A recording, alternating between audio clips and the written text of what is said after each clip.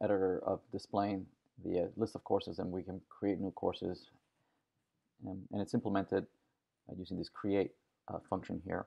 One of the problems that we have here is that we're using the old state to create the new state, and this is considered a bad practice since there's an asynchronous mechanism that updates the state, and it is not guaranteed that we're going to have access to this old state, and it's we can run into some race conditions. So instead, we can instead of returning this object like this, right? Instead, we can replace this as a function that takes as argument the previous state, and then allows us to return the new state as the result of that function we can calculate. So instead of, whenever we want to read the old state, instead we're going to take a look at the previous state, right? That is going to be passed onto us safely, that doesn't run into race conditions, because it is going to be invoked by React at its own timing,